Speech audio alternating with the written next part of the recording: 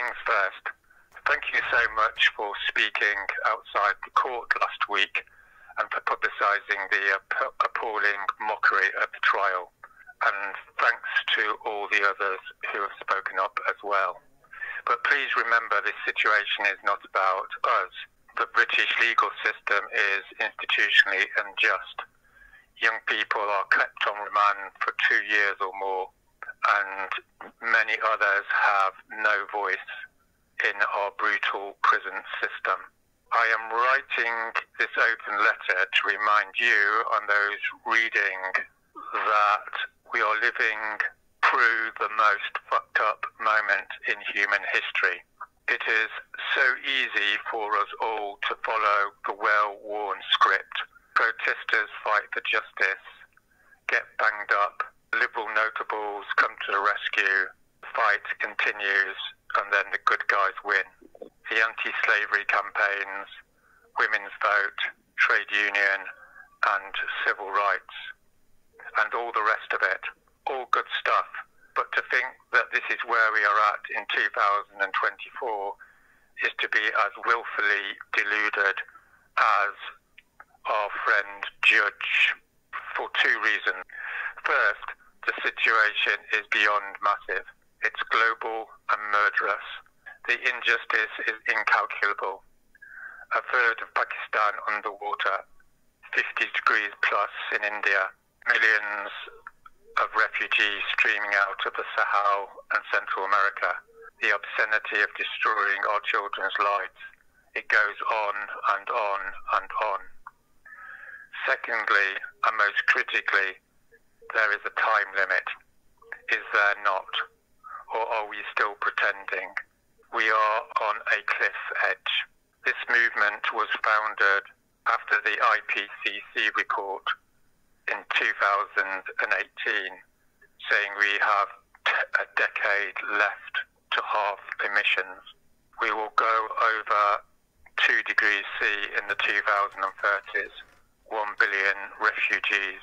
We have 2 years left according to the UN, as outlined a few weeks ago. I could give you another 100 data points.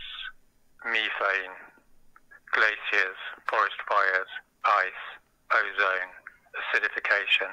We are in a total fucking emergency, as the civil resistance movements have been pointing out since 2018. If this does not stop, our kids will starve. These islands will become uninhabitable. What was that about a mock collapse? Minus 10 to 30 degrees temperatures in UK winters, and then it goes on forever. The last of our worries is getting banged up for a year or two. Please understand your responsibilities. Causes have demands. Emergencies have ultimatums. Nothing will change without you making ultimatums. Clive needs to say to the Labour Party, cancel the Tory licences or he will resign. Jenny needs to glue herself to the House of Lords benches. Chris needs to lead the marchers to sit down and keep doing it until he's put in prison. All of you need to engage in civil disobedience to force the national media to have a 2-hour documentary on the starvation of our children. I am tired with the lazy excuses on all of this. Look at XR, Insulate Britain, Just Stop Oil, and now this trial. There is no time for anything else. The liberal classes have to resist, otherwise we'll have fascism. In the 2030s, the next generation will go, you did what? A march, a speech, a petition, what the fuck? But most of all, this is what I have to say. Our civilization is built on the delusion of control, the utilitarian privilege of being able to ask, but will it work? You are not put in this world to stand by, to hedge, to prevaricate. We are put here to do the right thing in the face of evil.